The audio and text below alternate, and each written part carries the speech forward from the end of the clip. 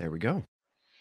Awesome. Thank you, everyone, and welcome to our talk about the missing pieces in securing your SDLC. I'm Kyle Suero, and you can find me at Hacker Kyle on most things.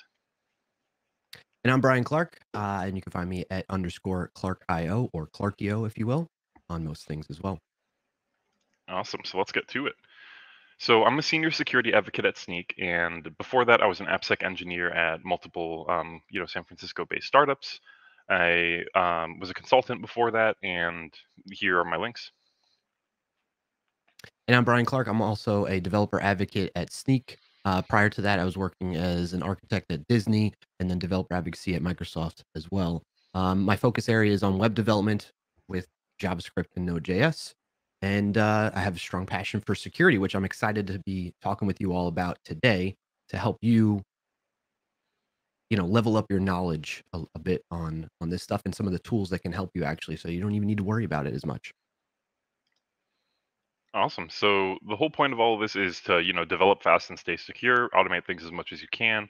And, that's really what we're about here at Sneak. We've fully bought into the whole DevSecOps idea, making, security developer centric, making it easy and, making it seamless so it can be a part of your development process rather than an afterthought, right? So we're going to talk a little bit about the agenda, and we're going to talk about these three components for the most part. We're going to talk about SCA, which is software composition analysis. You can think of this as all of your third-party code, stuff that you have not written, libraries, anything you depend on. And we're going to talk about SAS, which is all your team's code, your novel business logic, all the stuff written in-house, the things that you write around these open source packages and these inclusions and these dependencies that, actually do the novel thing that you're trying to do. And then containers and IAC, right? So application network, server configuration, all that stuff, it's all code now, right? So developers are usually writing it or people who are developer adjacent, such as CI/CD engineers, DevOps engineers, etc. Whatever you want to call them, IAC engineers, infrastructure network security folks, they're all writing code basically. So shift left is not enough because we have so many people writing code, and if we think about it, the development process has changed a lot, right? We're more agile, people are deploying and integrating code more frequently. So instead of a few times a year, quarterly releases or whatever, right, we're doing waterfall mode. Development happens like several times a day. And this has to also come with a shift in culture, right, towards a DevSecOps mindset.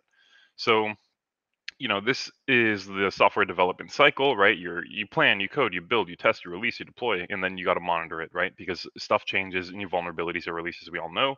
Old libraries can have a new vulnerability pop up, instantly.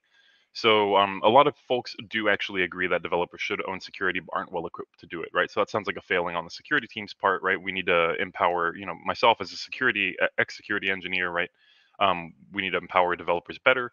We need to understand what developers want, and a lot of people feel that security is a huge constraint on the ability to deliver software, right? So it's slowing down this cycle that we see here.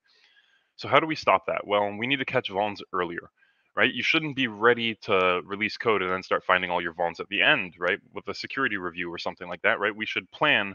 With security education, we should be able to plan for secure features, right? We should be able to take that feature, break it down to its fundamental parts, understand the security implications, and then based off of that, that's how we're going to define our approach for building this feature, right? White box testing, right? Somebody knows your code and they're performing a security assessment. So they have access to the full source code, they know all about it.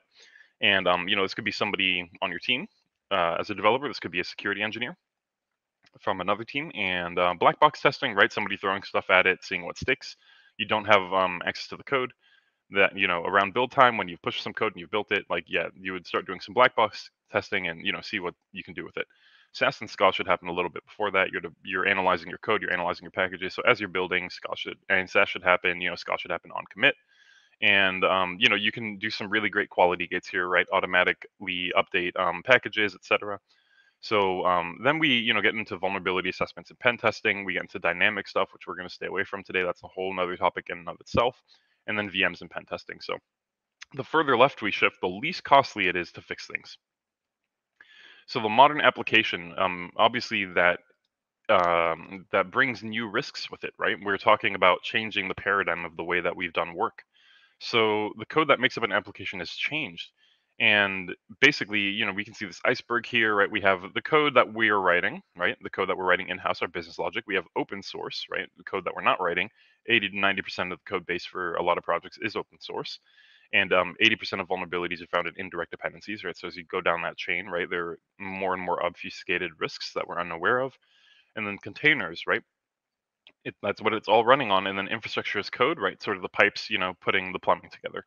So, it's gotten really complex, and everybody's writing code, no matter what your role is. If you're infrastructure or security, like you're probably writing code. So, where can developers get automated feedback? How can we how can we enable developer feedback with automation? So I think these are some core questions for building a good security team, a healthy security team. What you want to do is, right, when people are merging code, you want to check for vulnerabilities. When you can automatically fix things with PRs, right, and that's a little bit that our tool and other tools do, right. You can automatically fix things with PRs. It'll detect old versions with vulnerabilities of software, and then it will um, recommend like remediative action. And then when you build, right, you'll find more vulnerabilities. You'll probably do SAST here, right, when you're doing something on a build. Depending on how your SAST, looks like, if you're limiting it, right, you're probably going to do it on builds. Otherwise, you do it on every push. And then you have a quality gate here, right? Whatever that is, maybe some of this stuff fails, right? Maybe you don't want to push this out; it's too risky. And then you should be able to get automated, tickets or alerts in Slack or something, or PagerDuty when a new vulnerability is discovered. So, we'll talk about that. We'll talk about the production detection too. But first, I'm going to pass it over to my colleague Brian here, and he's going to talk us through SCA and what that is, what it means, how to do it, and why it's important. Yes, and thank you, Kyle. That was wonderful. Ska is not just a music genre, it is software composition analysis. So for us as developers, we tend to focus a lot, and even if we're thinking a little bit about security, our focus is on the code that we write, the novel code that Kyle was referring to earlier. But the reality of that is that's just a small piece of the security space, the surface area of our code that runs our application. Beyond that, it's actually more of this bigger circle around your code. And of course, your code is not just 2 lines of code, there's more to it there, but the scale of this, you'll see the difference here. And in particular, this is code that's for a Node.js application, but when you're using packages like npm packages in there, that actually like, I wanna you visually to think about this, that 80 to 90% from that stat on the slide earlier that Kyle was showing is typically what your whole application consists of, but that are relying on dependencies, open source libraries or just third-party dependencies.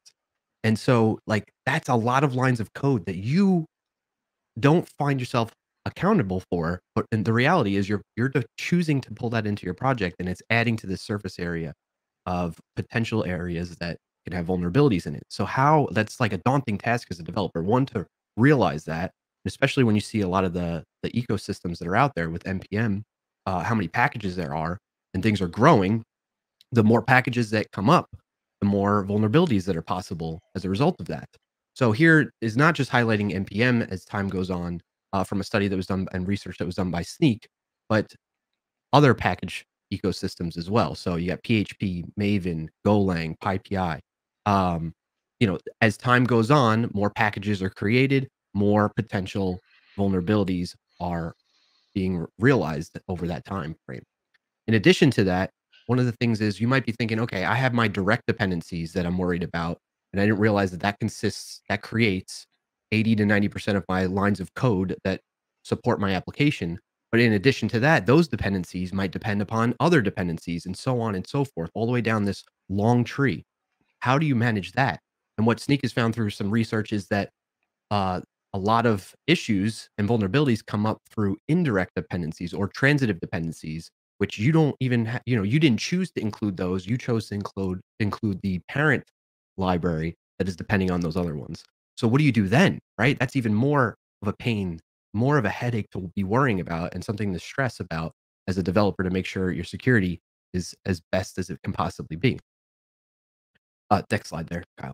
So, and again, to further drive home the breadth of all this, right? This is looking at all the different, like a lot of highlighting a lot of the big npm packages that are out there and the things that are depending upon that, right? So you think, all right, that's wild, that's a lot right there. But if you think about all the projects that depend on these things, there's somebody, Anvaka, a GitHub user that created this, like, galaxy that Kyle and I were checking out when we were doing some research and preparing for this talk. we came across this, and I highly recommend folks go check that out. The link is shared at the bottom of the image there. You can actually it's three-dimensional. You can fly through it and explore all the different projects and their dependencies, and it's just wild and massive how many things are out there that are interconnected and depending upon each other in the entire ecosystem. And that's just NPM. That's just, like node and web development type of projects in that ecosystem, let alone what the other ecosystems might be like, and you add that into the mix, right? And you might have that as your back end, and maybe your front end is more JavaScript dependencies with NPM. So you're pulling in two different ecosystems with dependencies that you have to worry about security vulnerabilities in. I highly recommend we got stuck in, like, exploring and flying through that galaxy, and I highly recommend folks go check that out to get a feeling more of a feeling of what this is about. So with that said, next slide there, Kyle. Enough of the talking. Let's demo. I want you all to one of the things that I've learned as a developer, that helped grow my interest in security is being able to see exactly what it is that I need to defend against. There's lots of terms that folks that are highly knowledgeable in the security space that are sharing and trying to educate us as developers on. They like things like cross-site scripting or cross-site request forgery and other types of issues that come up that we need to learn about as developers. But those are all like terms, and they are can be explained very well by the security folks and other developers as well. But seeing what it is, right? Getting a feel for what it is that you have to defend against is really what helped things click for me. And I think it would be super helpful for you all to come to realization and understand things better. So what we're going to do now is we're going to put our hacker hats on. Imagine I have my hoodie over here, but it's kind of hot in here. I'm in Florida. Uh, we can put your hacker hats on, and we're going to check out what it's like to uh, run a vulnerable application and hack it. Okay, so we're going to demonstrate that right now. You see my screen here. This is a Node application. We call it's a to-do app. Let me get it running really quick so that people can see what's going on here. We'll run. I have a Mongo database that stores some of the data for me, and then I have a front end npm start on that, which will run on localhost 3001, which I have open right here. Let me refresh it to show that it is indeed live. All right, so very simple, straightforward app. Let's get acquainted with that really quick. It has an input field that lets me create a to-do list. So I need to make sure I brush my teeth. But what's interesting about it is in this app, we wanted to enable our users to be able to use Markdown syntax so they could do some styling without having to handwrite HTML code, because our users don't know how to do that, but they do know how to use Markdown. Let's just, for instance, theoretically here. So if a user wanted to, I really, really need to really brush your teeth, Brian, because your breath stinks like really bad. So I want to like bold that, and that allows me to do that with Markdown syntax. So you get an idea. And then we could do things like links, which are the square brackets. And we could say like, Google, or rather, you know what? Snyk, right? Let's do Snyk. HTTPS, snyk.io, so that it's secure. And then we have a link we can click on now, right? All right. So you're familiar with the app, what it's doing. What's enabling me and us to use Markdown is this third-party library. It's called Marked right here on, let me enable screencast mode really quick, so you can see where I'm clicking and all that fun stuff. And so what Mark does is it allows us to enter in Markdown syntax and convert that to HTML for us. And that's essentially what it's doing. So I set it up, I require it in my project. And then something to keep in mind here, something interesting is I need to set it up, right? And so setting it up says I'll assign it to a application variable, local variable, or setup that's assigned to Marked. But in particular, I went and did my due diligence, and I went and checked out to see, hey, what are some options with Markdown that, like, what are the security implications when using Marked library, and do I need to enable things and turn things on? And it turned out that they have an option to sanitize inputs. And what sanitizing inputs means is it's basically looking for keywords that are known, or key characters that are known to be used in a malicious way to try and break things, and just completely remove them. So that's what you think about, your sanitizing like surfaces, you're cleaning contaminations off or whatever like that. You're removing it completely. That's what sanitize is about. So it looks like the folks over at Marked, at least with this particular version of Marked that I'm using, which is an older one, intentional, so that's vulnerable, they had security in mind. They wanted to enable this for folks to turn on. Now, something to take note here is unless you're actively looking for something like this, you may not know to turn that on. So it's unfortunate that it's not on by default, which would be ideal for us as developers because again, unless you're really thinking about it and looking for these types of things, you may not know that that option is there. You may not know that you want to turn that on to keep your users safe, to keep your apps safe as well. So it's something to think about when you're using libraries is like double check the options that they have. What are the security implications with that library and see if they've taken that into account with building it out and what options they offer you. So even though there is this sanitized option to help protect us against vulnerability with marked and entering markdown into this input field, I'm going to demonstrate to you that we can still actually break it and do what's called a cross-site scripting attack. Or excuse me. So one thing to help me with that is we're going to try take again, we have our hacker hats on. We know that we can enter in links with markdown using that square brackets and parentheses syntax, right? So let's do a test and let's see if, we can enter in some JavaScript to run and get that to execute within the context of this application. So I'm going to enter in an HTML tag of script, right? And then just see if I can run the alert function, which will show a browser alert. And I'm going to close that tag and then I'll hit enter. And we could see it didn't quite do that. Alert didn't show up. There is kind of a link to click on, but if I click on that, it just gives me an error. It's not something that's valid. So what's happening is that sanitization logic is recognizing that I'm trying to enter a script, HTML script tag, and have some type of JavaScript run, and it's breaking that apart so that it doesn't actually get executed. So I know now as an attacker, I'm like, okay, so they're doing something to stop this. What else can I try? Well, there's another way we can do enter JavaScript into a link is using the JavaScript keyword and colon, and then try to do the alert that way and see what happens when we do that.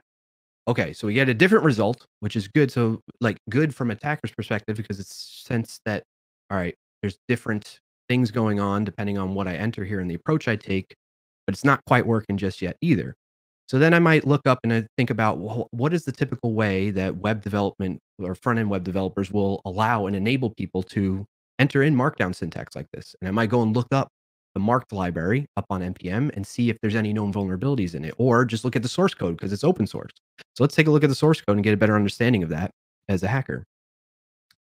So I have it open here, and if I look for that's the one that's entering and rendering links on line 869 here, we can see the logic that's behind sanitizing this. So again, keep in mind, it's if sanitization has been enabled through the options of marked. And then it's going to decode a URI using unescaped input. And then it'll do some regex there, which replaces like a word or something like that with the colon there. So it's specifically looking for that colon again. And it does that globally. I'm not that great at regex, but I kind of understand what's going on there. And then there's also this other just if statement that's like looking specifically for JavaScript and colon, right? Or VB script and colon. So now I know as a hacker, like if I can maybe circumvent that so that I have it still work, but it doesn't quite match that perfectly, as we can see here, that it's like equals triple equals 0, maybe I can bypass this. So if we go back over to the browser here and I do test, let's say 3, and I say JavaScript, and knowing that it's doing URI encode or HTML encoding, I can use the encoded value of a colon character and try and do that to bypass that. So I believe, if I recall correctly, it's ampersand pound 58 semicolon is the encoded version of a colon. And then I can be like, okay, let's try and do alert and 1 and then close that out. No, that still didn't quite work. So as you can see, as an attacker, they're going to iterate on this, keep going. We're going to jump ahead a little bit, and I'm going to just do the exact exploit that works, the input that will work for sure. I have it saved here, so I don't have to manually type it out, but we'll talk through what's going on here so that you can understand what's happening. So again, it's a link. The link text is gotcha. We're still using that JavaScript keyword to indicate that we want to run some JavaScript as part of this link. We are using the encoded version of the colon, but now we're adding another valid JavaScript keyword, which is this. No pun intended. Another keyword could be like that's valid is window, or those of you that are familiar with web development watching right now, or document. Those are valid keywords that could work in JavaScript, but it also, if you remember, if we go back to the logic of how marked is doing the sanitization here, it will bypass this for us. it will make sure that we don't run into this logic and we bypass it and it just gets returned anyway. So to prove that that actually indeed works, I'm going to change this back. Actually, I'll just leave it like that. So now we can see it is a link that works. If I do click it, it does trigger the alert function. And now we have a cross-site scripting vulnerability as part of this application. So that's an example of why a third-party dependency is monitoring and keeping track of third-party dependencies and vulnerabilities are in them, and being alerted to these things help us to fix the problem. So what would happen is with a tool, a SCA tool such as Snyk, which is going to be frequently on a cadence that you choose to scan your application dependencies and alert you and monitor of vulnerabilities that come up, will offer to tell you about, hey, there's this vulnerability in Marked. You need to upgrade to this next version that patches it, and then you'll be good to go. So really quick to demonstrate that, how are we doing on time, Kyle? Pretty good? Okay. I think so, at least. What I would do here is I already know that the version that's patched from this, or that I need to install, is marked at 0.3.6. Actually, let me clear my screen so you can see that a bit better and zoom in a little bit. npm install marked at 0.3.6.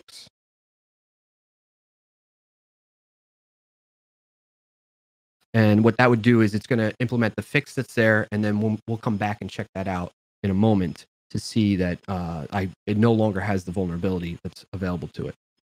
Actually, what I meant to do is show you that we can see that with Snyk as well. Let me cancel that npm install. We'll go back to the old version. Don't worry, npm. This is just one package. Why is it taking so long? Well, while that's happening, I intentionally disabled the Snyk VS Code extension because I didn't want you all to see the vulnerabilities that it calls out to me. Oh boy. Now I'm downloading things, npm installing at the same time. This is risky business, Kyle. Are the demo gods on my side? And there's vacuuming going on. Good timing.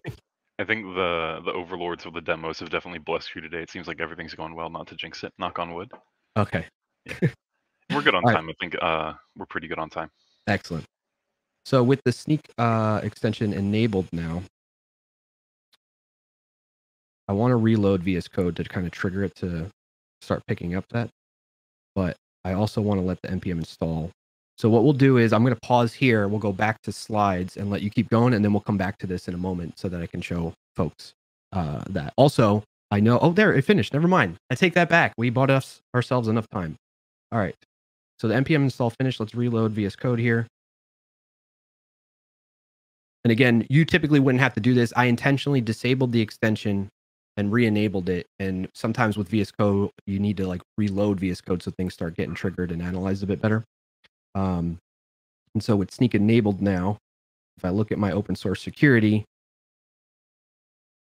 Snyk found 87 vulnerabilities. One of them is, it's alphabetical order. We got Marked here, right? And there's a bunch of them actually in Marked. And Snyk, the extension directly in my editor so that I could stay within the same context. I don't have to switch to some other browser or some other app to learn about all this. It's alerting me that in this version that I'm using, there's this vulnerability, cross-site scripting vulnerability. I can find out more details on the specifics of it, but really I just care about upgrading to the next version. So that's all well and dandy. Now, if I do npm install the better version that is got the fix, 0.3.6, maybe that'll go a little bit quicker since it's cached. Yes, it is. We can see this should refresh. It will. It might just take a second. But in the meantime, what I'm going to do is I'm going to run the app again and go over the browser to show you, to prove that version did indeed resolve the issue. And let's refresh the browser here. You can see when I refreshed it, what Mark ends up doing now is it just completely removed that bad one. But to show that it is still indeed working as well, let's try and enter it again. Let's copy that line and paste it in. And you can see it just completely doesn't let any of it get rendered. There's nothing to click into here. And now we've, mitigated the risk of that cross-site scripting vulnerability in the latest version of the package we're depending upon. And that does it for that example. So I hope that helps hit home a little bit more to give you an idea of these are the things that you're trying to defend against as a developer so that you can at least have a better understanding of why instead of just being told, hey, you have to do this kind of thing, right? All right, we can switch back over to slides now. Producer in the back. Perfect. And Kyle is going to talk to you about another. So we talked about software composition analysis, which is really what is the code that you're depending upon that you need to be monitoring and analyzing for security vulnerabilities. And that's for Snyk, that's called Snyk open source. Kyle, you can take it away from here. Awesome. So, yeah, I think basically the idea of what Brian's showing us is like how easy it is to automate, these updates. If you think about it, he didn't leave his IDE at any point in time, right? And he was able, I mean, except when we went to the localhost site, but he didn't leave his IDE at all to go and find out about the vulnerability or to remediate the vulnerability, right? Like he basically had this is the GitHub equivalent, right? So he could have just gone to GitHub. He could have seen that there was a PR, right, already for this package. If he had this package up in GitHub and he was like, maintaining it like a normal package, right? And this wasn't a demo, and it was up in GitHub. You could use Snyk open source, which is free, by the way, and automatically, detect and update packages. So that is included in free tier. And we do work and partner with a lot of folks to make sure that that is up to snuff here. So and automated remediation, automated packing, automated package patching. Geez, try saying that 5 times fast.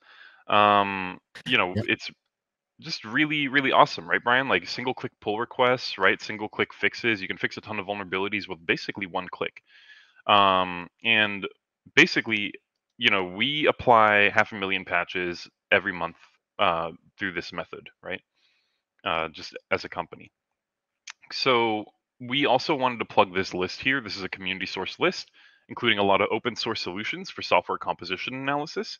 And if you're on a shoestring budget and you need something integrated, Snyk's free. There are options here that are free.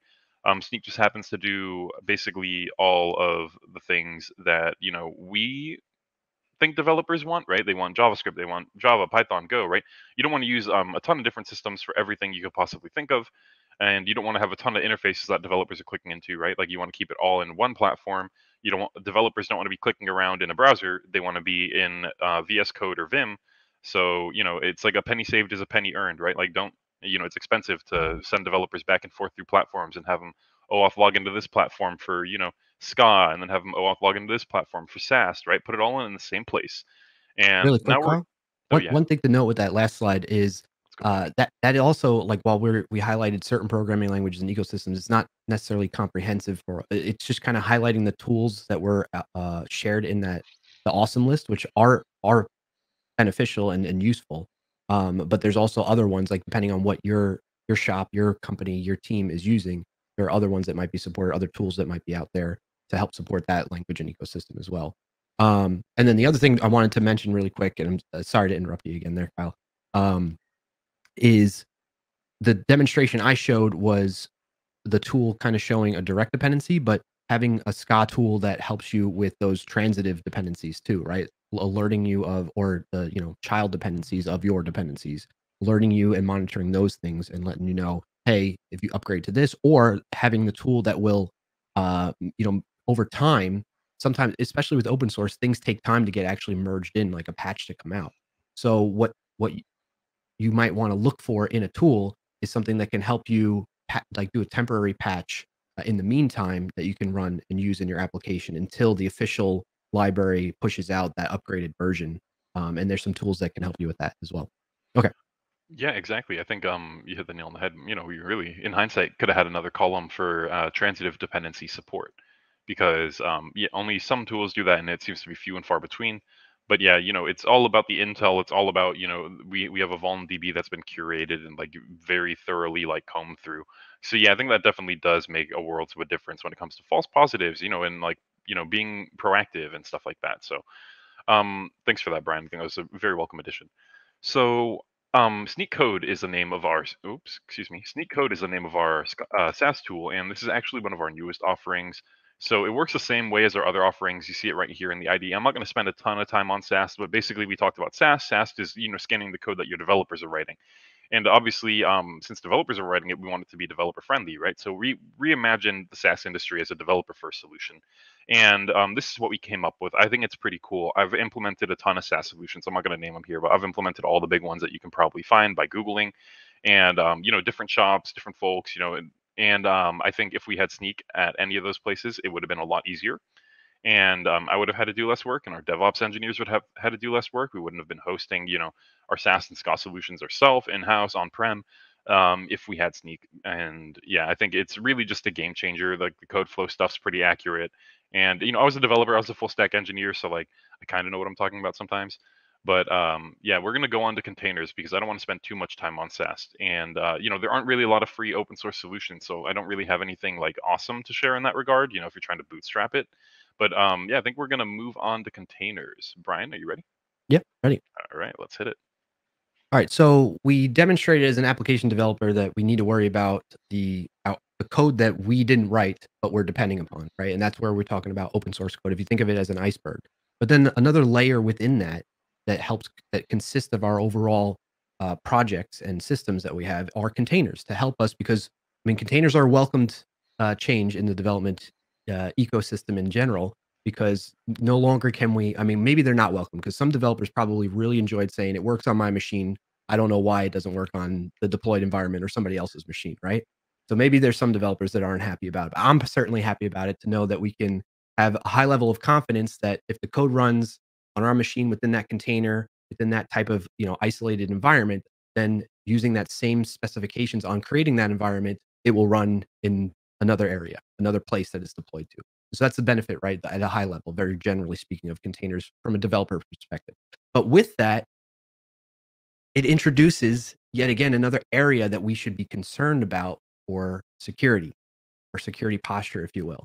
So if you look at this typical, just very straightforward sample Docker file here for again, like this node application I'm using here, you define what base image you want to use, right? And when we do that, we're pulling that in from another registry. Typically, maybe it's your own registry that's a version of an image, or maybe it's the public registry. Neither way, like what what vulnerabilities might be lying within that base image, right? From there, maybe you have some tooling that you need to leverage inside of that container, right? And you install using the native ecosystem of that underlying operating system to install that. In this case, we're installing an image magic tool that's going to help with like image manipulation, resizing, cropping, whatever it may be, right? You're doing some image processing.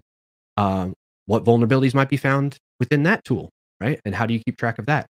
And then from there, you have again your npm installing. Your depending on you have dependencies that are for your app. We already talked about that, but that's also introduced as part of this definition, the Docker file. If you could go one or two more, Kyle, one more from there. And then again, going back to that base image, what about the runtime, right? So typically your base image is defining the runtime for your programming language that you need. So in this case, I need Node. Does that version of Node of that base image have any vulnerabilities in it that I need to be worried about? And how do I keep track of that?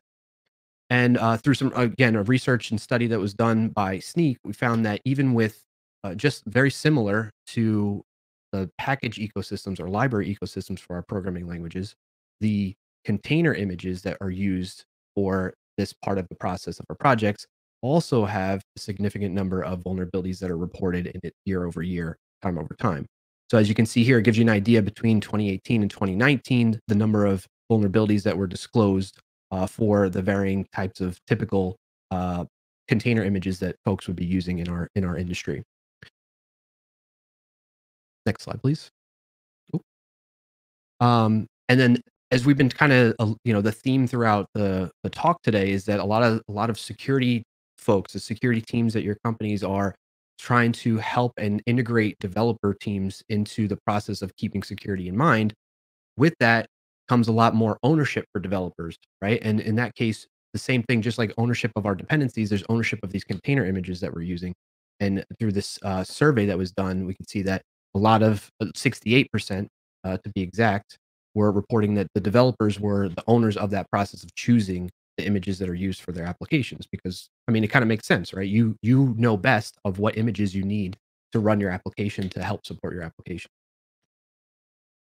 Yeah, I think that's a pretty good point. We're definitely seeing the shift left as far as container and development goes. And we see ops coming in strong at number two, DevOps folks, right? As far as where you want to delineate how different DevOps is from development, they're still writing logic at the end of the day. So I think that's a pretty good point, Brian. For sure, for sure. And then, so the same kind of process that we need to keep in mind when it comes to worrying about the security of our direct dependencies of our application, we need to do the same, try to implement the same processes or work towards having the same process for our containers. So we want to make sure that we have something to help us with detecting and being having an understanding of what vulnerabilities are found in the dependencies that we have in our containers. We want to be able to have an understanding of what it takes to remediate or fix the problems, resolve, and get to a safe version of things when those problems are alerted, and then continuously monitoring for more future ones. So maybe you have a certain set of dependencies right now, but then you introduce new ones, and what vulnerabilities might come into play with that. That's why active monitoring will help you, and continuously monitoring will help you stay on top of those types of things. In the next slide. All right, IAC, Kyle. Yep. So we are going to talk about infrastructure as code.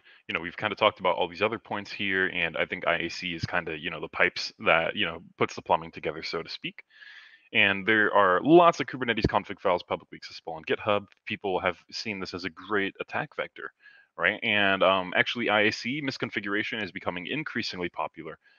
There's some great stats from OWASP. Also, the NSA and the CISA have released some advisories actually on Kubernetes hardening. So, like actual guides for like hardening your Kubernetes instance from like the Department of Defense and CISA and NSA. So I would totally recommend checking out those resources. They're super nice, and it's all free. So why are people attacking this? Well, sometimes people set up production images or production instances, and they could run for a really long time, like years, right? Um, and sometimes they update them, sometimes they don't, right? Sometimes you have something and it's like literally running for 300 days, and how are you going to protect that, right? How are you, like, if a developer pushes something out and they're like, well, I'm done, they clean their hands and they're like, that's it. How are you going to monitor that over time? Like, will there be container drift? Will some stuff change, right? Will vulnerabilities have new things released? Will there be a new CVE, right? So I think this, it was a big wake up call for people last Friday. That they don't really know exactly, like, the software, bill of materials in their production instances or in their repos. I think Friday was kind of a rude awakening for some folks, right? But if you're using a program like Snyk, or you're using a IAC monitoring service or IAC drift monitoring, right? You can probably see folks doing weird stuff, folks doing weird inclusions. You can see the vulnerabilities, right? So yeah, depending on how you're monitoring it, right? Obviously, we're focusing here on dependencies and CVEs coming out, and basically containers with misconfigurations and things like that, and IAC misconfigurations. So we're monitoring for new vulnerabilities, we're monitoring for misconfigurations, right? And any sort of drift. So I think that's how you can protect yourself against a lot of these like misconfig attacks. Like, just be diligent and have adequate monitoring in place. Things are going to change. Software always changes, so just make sure that you're prepared for, you know, the next CVE or something by like monitoring your production images, right? See what happens to them, and just pay a lot of attention to it over time. So it's great to automate all that, right? And that's kind of the point of what we were showing. You can automate it just like you'd automate anything else in Snyk. You can sort of just like automatically receive those notifications, go in there, fix them. You'll have all that feedback in the Snyk platform. So everything we've been talking about, we're focusing on making it developer first. Like, it is from the ground up. That's how we've designed it. That's our whole mission, is to make developer first, developer centric security tooling. So if you do Snyk container test and then nothing else, and you're in a repo that's a container, it will just run. If you do Snyk test and you're in a repo that has a manifest, it'll just run. So it's really, the barrier to entry is like super low. And here you can see, basically a vulnerability introduced by a version of ZTZip. So that is definitely something that you'd want to know as you're developing code. So how are we going to detect all this stuff? Well, you got to detect it, like I said at the beginning, as early as possible, right? As early and as soon as possible. You got to scan as frequently as possible. You want to scan everything. So how can you do that? Well, you can do it locally, right? You can do it locally in your tools. You can do it in your CLI. You can do it in your IDE. And that's really doing it in the CLI is a big perk for me because I'm a Vim guy, so I don't like leaving my terminal. And you got Git here, you have GitLab, you have Bitbucket, right? Like we can work with just about anything. We integrate with just about everything, CI/CD tools, registry tools, and then obviously when you get to production, we want to monitor those Kubernetes instances and make sure that they're adequately hardened. So Hey, detect it, Kyle, yeah. I hear you're a Vim guy. To Oh be yeah. honest, I'm a VS Code guy. I'm envious of being able to use Vim, but you'll be proud of me. I know how to exit Vim at least. I think Randall and I will set you up with NeoVim, and I think you'd love it. We'll, Okay, we'll have cool. to nerd out one day. All right. We'll do a little IDE makeover. So maybe you weren't convinced at the beginning. You thought that this would be expensive. You thought it would be hard. You thought it would be, it wouldn't be automatic, right? Like, how are you going to automate security? Well, hopefully you believe me now. I've done this at a couple places. Not to like toot my own horn or anything, but I've done this at a couple places. It is really, really hard if you're using a ton of different tools, right? I used a different SAS, SCA, and DAS tool at a place with like very, very high security requirements, and it was a nightmare. Mm. So I'm no stretch or anything, but basically, use whatever works for you. If you only need, one language or, one system, use something that works for you. If you're only trying to, check for SCA packages, maybe use Snyk open source, right? You're just trying to check for package dependencies, right? That's very easy, automatic solution, easy to integrate into things. But maybe you believe me, but you don't know how to sell this to your org, right? So like, what are you going to do?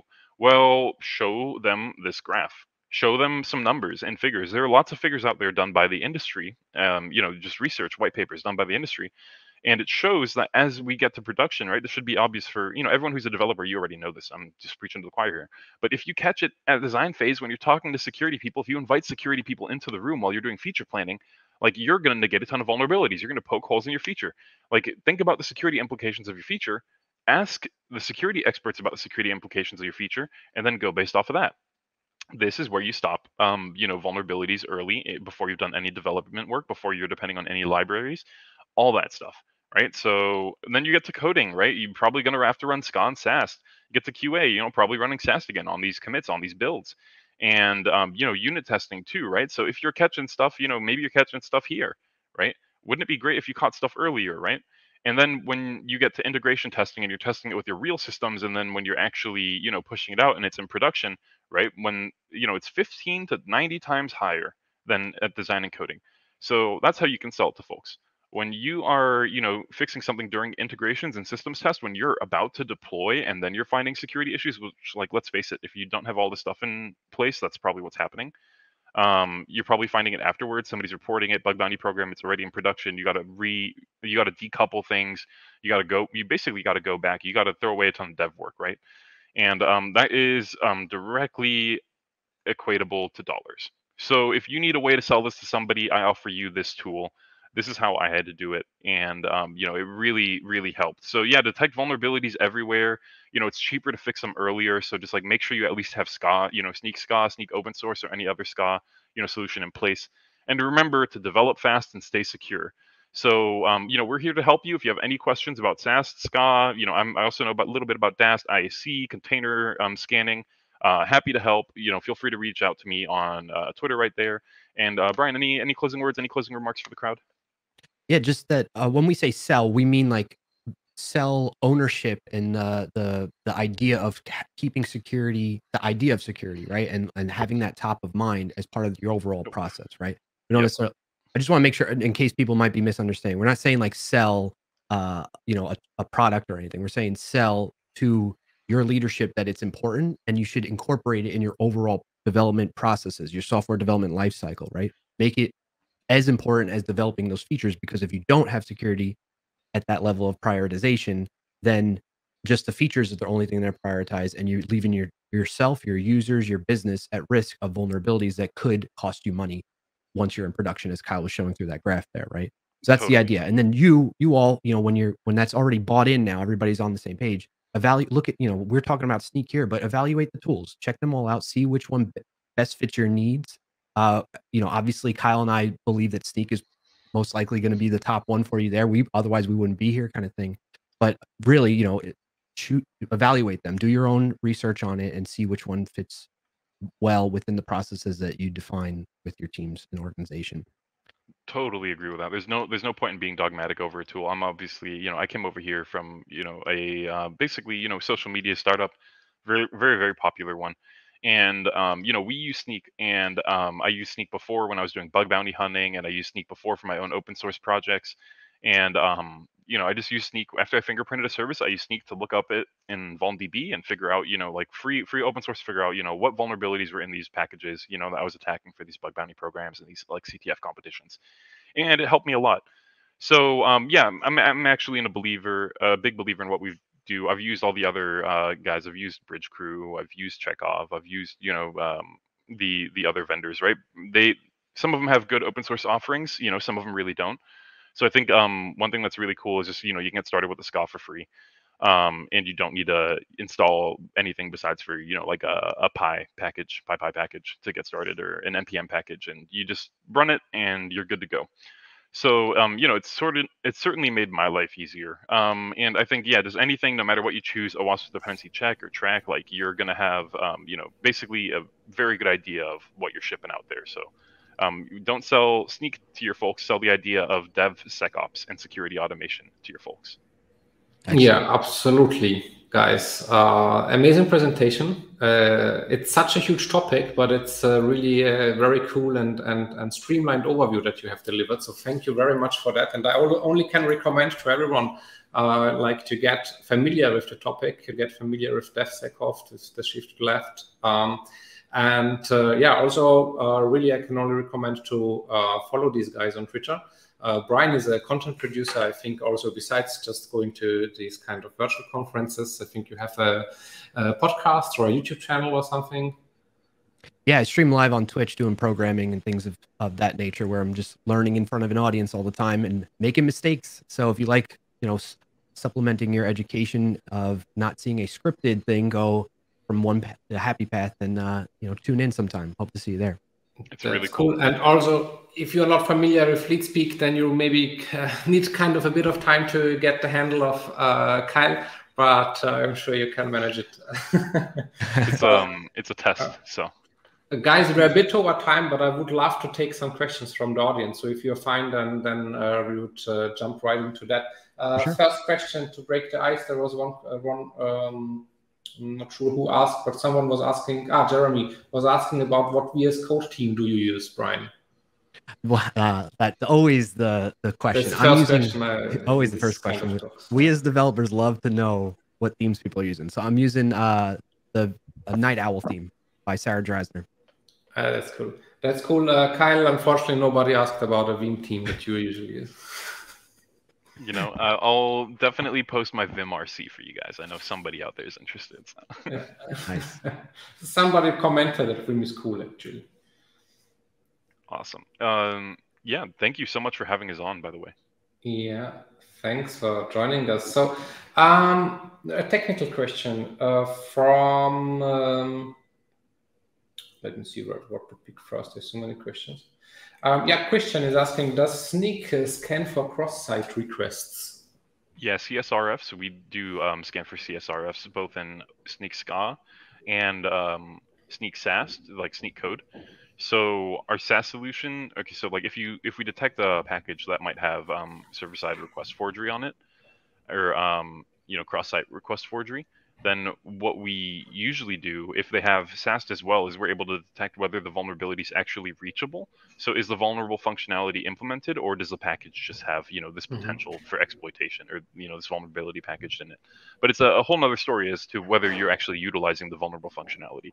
So we try to make a really good story of that by, first doing the SCA and then doing the SAST to see if the business logic is actually susceptible to this. And, we call that vulnerability reachability. So yeah, I think that's a great question. It's something that we're continuously working on and adding more things to our list. But CSRF and SSRF, I do know, are both of those. Like they're both reachable vulns in the platform. Okay, thank you. And thanks also for the question, Christian. Then next question, Miro, interesting one, because it's actually quite actual. What would something like the Log4j case be intercepted by Snyk? Yeah, so I mean, obviously not as a 0 day, like not if it hasn't been reported and disclosed. We really do lean on the community. Like we aggregate all these vulnerability platforms. We work with a ton of community partners, so we wouldn't know before anyone else. That's not like we knew when it happened Thursday night our time, right? But Thursday night our time, as soon as everybody was as soon as it started to like bubble up, like it came on our radar. We do have folks who are looking out for things like that, and our research team and our R&D team are like really on top of that stuff. So we were able to like sort of come out ahead of it and inform our clients like ASAP Thursday night, Friday morning for some of them.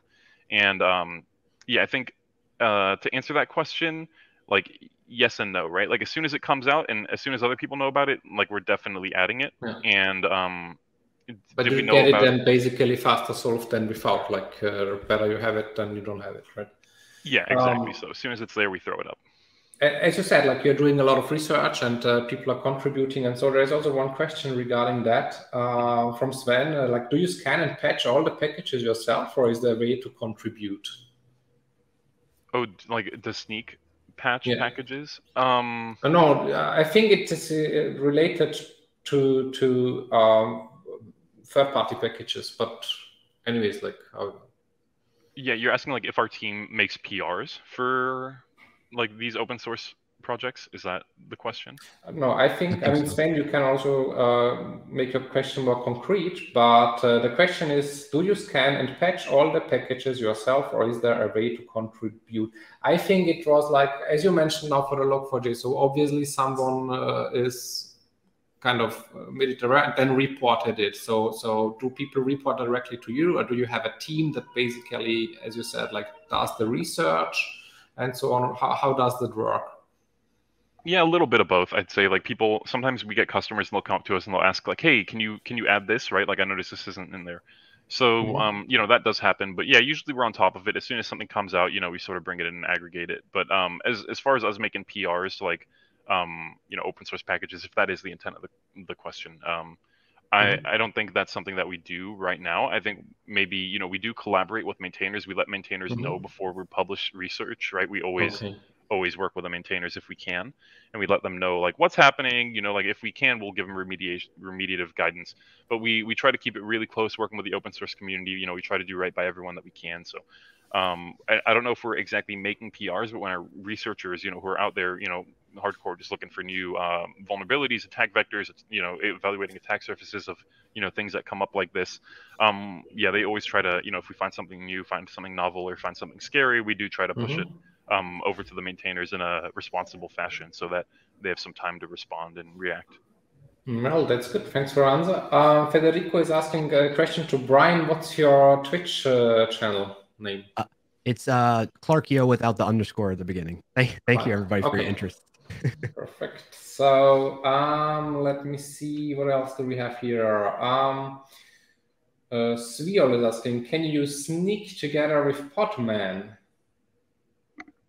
Kyle, do you know that one? I don't think I know Podman. It's Pod Manager. Podman. Oh, that's like the Docker replacement, right? Yeah. It's like let me find out for you. Yes. But I'm gonna look around and I'll see. But I don't. My first. Oh, actually, it looks like we do. Nice. Okay. It looks like I hadn't heard of Podman, so it's another container solution.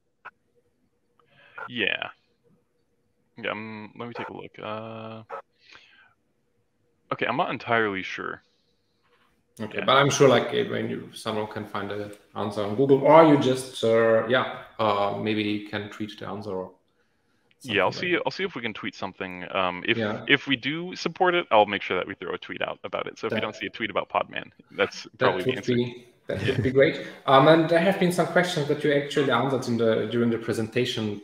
Questions early in the presentation, like does it run on the cloud and so on? Obviously, yes. Then how to report and so on. We discussed that. That's an interesting question, not so technical, from Dario. How do you make people inside the organization aware of this topic? Because obviously, like where to start, if you know where to start, how to advocate for it, you need kind of a buy-in from the management or from the team. People need to use it together and so on. What's your take on that? Oh, that's a great question. Brian, you want to go first, or should I take this one? Sure, I'll go first. So from my perspective, like I had done this in a previous role where one, I just naturally if you have an interest in security that's good, run with that, basically run with that passion and learn as much as you can. And as you learn, if you have helping level up your teammates, their knowledge in that space as well, doing, like a lunch and learn type of thing, or if you have an internal conference at your company, helping raise awareness, kind of doing advocacy, which is kind of what Kyle and I are doing here, but internally, like internal advocacy at your company. That will help, one, establish you as a knowledgeable figure in your company for security, for one, and then people will trust your opinion and thoughts more on that. So that way, because managers and other internal people, leadership are attending those things, they'll learn about that as well, and that will help buy them in. In terms of helping developers really buy in, I think it's like I was doing today. I truly believe, because it clicked for me, showing. And a lot of times the security teams don't want to show how to hack how a hack works, because they're worried about the developers doing that against them. But really, if you don't know what you're defending against, you're not going to think it's important. So that's my 2 cents. But Kyle, go ahead. That's actually good, because when you say showing, I think it's really about that, making them aware that there is something that is vulnerable. Because usually, otherwise, you would learn maybe at the point when it's really not good for you, when there is a breach or something. So I think that's better to have it as an internal kind of test. Yes, don't hack your systems without permission, though. We have sample apps. You can go to the Snyk Labs GitHub repository. That's the app I was using today. It's called the Goof app. That is intentionally vulnerable to do. Yeah, that's good to know. Okay, folks, do you have anything to add? We are way over time, but it was super interesting to see the presentation, also your answers. So anything at the end you want to add? Yeah, just like to throw in, because I had the same issue, getting buy-in, right? And getting people to prioritize security and these tools, right? Look at security champions programs, right? You can scale out the effect. If you're one developer, you can really scale out the effect of being security oriented by, like Brian said, teaching and enabling other folks. So if you get a security champions program, right, and look up security champions program Snyk, we have white papers, articles, and videos on it. I'll be making more content around that. So reach out to me if you have anything that you want to see that we don't already have. But yeah, basically, you can build a world-class security champions program with $0. Just get people together 1 hour a month. First 30 minutes talk about the news in security. Next 30 minutes do a pragmatic exercise. Maybe try hack the box. Skill people up, and then give them stuff that they can take away and do on their own time. Give them some follow-up material, resources from that lesson. And that's what I did. We took the organic security community from our company from 3 people to 80 people, which is half the development team, in just 3 to 4 months. So you can do it too. If you need to know how, reach out to me. I will happily give you some pointers. But yeah, show them the cost and the figures, right? Show them that last slide I showed you with the trend. That is accurate, 50 to 90% more per when something could be caught at design and it's caught at production. Depending on how intrinsic that is to your systems, it could be a nightmare. So it's better to come out ahead of these things. It's better to have folks come in a room once a month, architects, engineers, whoever's interested, volunteer them, and then try to get a representative from each agile team, and bring them all together, just talk, casual talk, bring some snacks, pizza. I used to make cold brew, and just people will look forward to it. People will want to come, and people will start thinking about security. If you're excited and you're passionate about it, and you're holding these security champions meetings, and maybe have folks talk about security problems the company has faced, how you'd combat them now, are you prepared for them now, and just have a place for those difficult conversations where people feel like they can actually bring everything they have to contribute. Yeah, absolutely. So with that, I would like to say thank you so much, Brian. Thank you so much, Kyle. You have been wonderful guests. I hope to see you each next year again.